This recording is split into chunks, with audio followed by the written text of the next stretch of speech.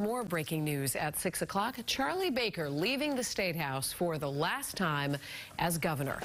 The Lone Walk is a ceremonial departure that dates back to at least the late 1800s. And tomorrow, Maura Healey will take over as governor. WBZ's Christina Rex is live for us at the State House tonight. And Christina, pretty emotional day for Baker, who will tell you he gets pretty emotional pretty quickly.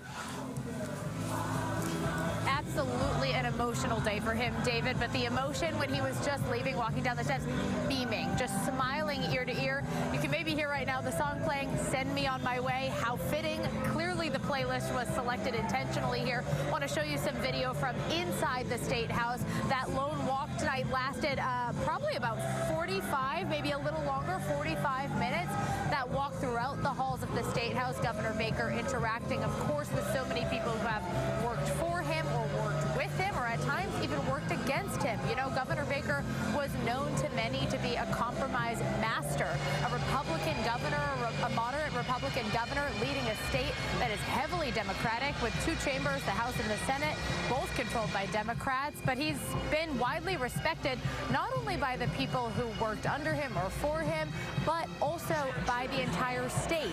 You can see video now of him entering outside. This was a really special moment for the crowds that had gathered here on Beacon Hill to see him come through those ceremonial doors and walk down those stairs with Lieutenant Governor Karyn Polito and both of their spouses, of course. And there was a pretty big crowd gathered here. You know, people, it's not even an arguable point that they adore Governor Baker. Right now, he is the most popular governor in the nation. He's held that title 15 times throughout his governorship. Right now, his approval rating's 74%. So the crowd was loving watching him walk down those stairs, cheering him on. He gave everybody in the crowd hugs here with his family, his children, his wife, his lieutenant governor for the last time.